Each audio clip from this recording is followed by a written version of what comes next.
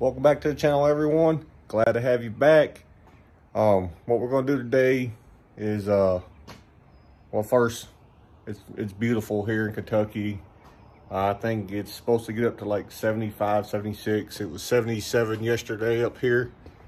Absolutely beautiful. But what we're going to do today is we're going to start installing a shifter.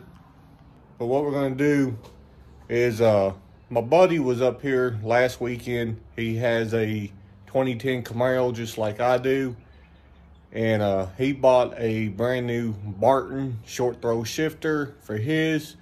So I took the Hurst shifter out of his, installed the Barton shifter on his, and in exchange for installing that, he did give me his old hurst shifter. So let me show you what it looks like, and let's get this thing installed. So this is what it is. It's a hurst shifter, just the shifter itself, not the whole assembly. This little rubber boot here broke when we took it out of his car, so he ordered me a new one, and I didn't ask him to do it. It's something he did on his own. I appreciate him doing it, but it's a pretty simple forward installation. Takes about probably 45 minutes to do. So I just wanted to show you what it looked like and whatnot. So now it does come with Dynamat. You're supposed to put this stuff on the shifter boot itself, or not the shifter boot, but the shifting rods and all that underneath the car, and then on the floor pan around the shifter to try to help eliminate some of the noise. I do not have the heat shield for it because we installed it into his. So we're going to put this one in my car without the heat shield, and it is what it is. So first thing we're going to do, we're going to go ahead, we're going to jack this thing up. We can get it up in the air and put a couple jack stands underneath it. And you will have to drop the transmission down to get the shifter out. So be prepared to drop the cross member out. Let the transmission down just enough just to get that out. So let's go ahead and get this done. So what you want to do first is pop off your trim here around your gauges and all that. Pop that off, set it off to the side. All right, so you get that out of the way. What you want to do next is remove this screw, that one's missing. You got this screw here and one on the other side. Remove those. Now, on the shifters, this is not the original shifter in here. This shifter right here came from a 14 1LE. This is a factory GM short throw shifter. So we're going to remove this one out of the car. Down here, along this little chrome trim here, you got to twist it like that. That'll come off. And there's like a little set screw, I believe, somewhere here on this side or this side. You want to loosen that up. That shifter will come off, and you'll be able to remove this whole assembly out of the car. So after you remove your shifter boot there, pull your rubber boot, pull it up over that if you have this still in your vehicle. Now let's head below. That's where the rest of it begins. So after removing your shifter boot, pull this down, because this will be below the shifter there. Just pull that up, and everything else we need to do is below the car. So let's go ahead, let's get the car jacked up. Let's crawl underneath there and get that done. All right, just ignore those wires that are hanging down, because we're going to be taking that off. But I just wanted to show you with this jacked up, you can tell how rigid this frame is because it picked up the passenger side too. And that's probably why this car handles so good going around corners. So let's get the jack stand underneath this side. That way we have some kind of safety put in place. All right, so this is your transmission mount right here. You're gonna have these two bolts, one there, one there. Take your bolts off of your transmission mount. Take them two off over there, and this will be able to fall down. So let's go ahead, let's get that taken care of. That way when we get up here to the shifter, everything will move real quickly.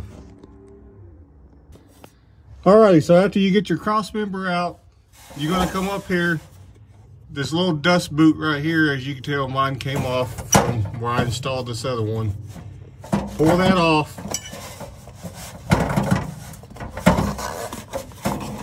Kind of push that off to the side there. Then you're gonna have that little clip right there. Pull either side you can do, it don't matter. You can pull that clip out and you're gonna be able to push a pin out. So let's go ahead, let's get that clip off. So after removing your pin out of that little slot there, you may have to work with it a little bit to wiggle it. But whatever you do, do not drop your transmission until you get that pin out of that slot there. Because if you do, you're going to mess your shifter up and you'll have to replace all that assembly there. So let's go ahead, let's drop the transmission. We'll get those two 10mm bolts out. We'll drop the shifter out and we'll put the new one in. So after getting the two bolts out, what you want to do is you want to pull down on the shifter here.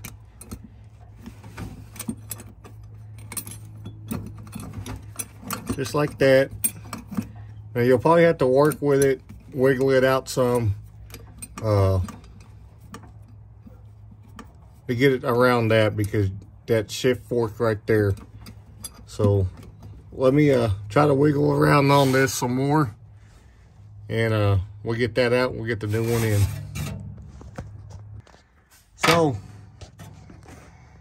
So after you get the old one out, just reverse everything you did when you took out the old one. Just put it back in there, push it back in there. It'll kind of, like, I don't know, it'll set in there like it's supposed to be. And just take your screws, put it back in the hole, jack transmission up, put your pin back through there, put your dust cover back around the bottom of it, and put your cross member back in. Then you can let it back down on the ground and do everything from the top. So let's go ahead and let's get that done. Alrighty, so I got all that put back together, dust shield back on and everything. So let's go ahead, let's lower the car back on the ground and get the top half done. Alright, so what you do with that little rubber garment, you slide it over there. You take your shifter boot right here. Slide it down. You want to pull some of the excess over that little rubber boot there. You want to take a zip tie in that little groove. You want to zip tie that down.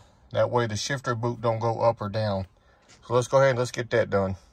Alrighty, so after, you put your zip tie around that little, the groove here, around the little plastic, or not this rubber garment here, you put it in, slide your boot down a little bit, maybe 1/4 inch, zip tie it.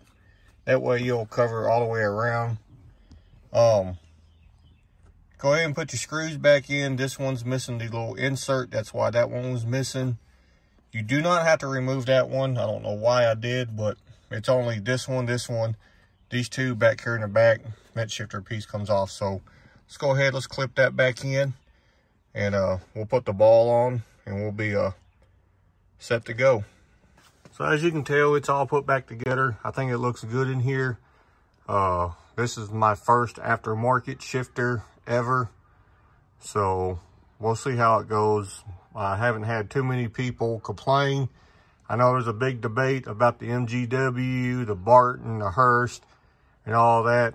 You know, I've driven the one, the MGW. I've driven the one with the Barton in it. This is going to be the first one with the Hurst. So, you know, we'll see. I'm sure it's a big improvement over the factory short throw. So I hope y'all enjoyed that little video of me installing the Hurst shifter. I did run into a little bit of hiccups trying to get that pin out of the shifter on the transmission. That helped me up a little bit, but usually this, if you just do the ball assembly, takes about 45 minutes. If you do the whole shifter, it takes about an hour and a half, because you got clips on the side of the transmission. They're a pain in the ass.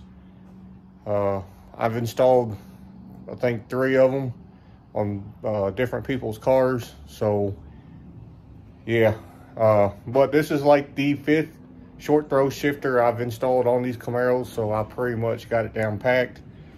But I want to thank y'all for watching. Leave a comment below. Tell me what y'all think about it.